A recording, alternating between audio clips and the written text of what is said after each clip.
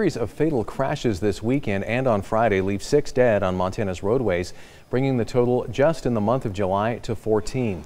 A 40-year-old Idaho man died after crashing his motorcycle on the Montana-Idaho line early this morning.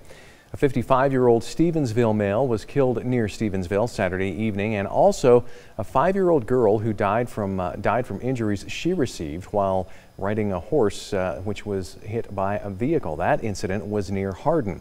A Columbia Falls man and a Kalispell woman died in a single vehicle crash after colliding with a rock wall early Saturday morning near Plains. Both of the individuals were 35 years old, and a 53-year-old Kalispell woman died Friday after crashing her Harley-Davidson motorcycle near Libby. The statewide total is now at 78. Authorities have not yet released the identities of any of these individuals.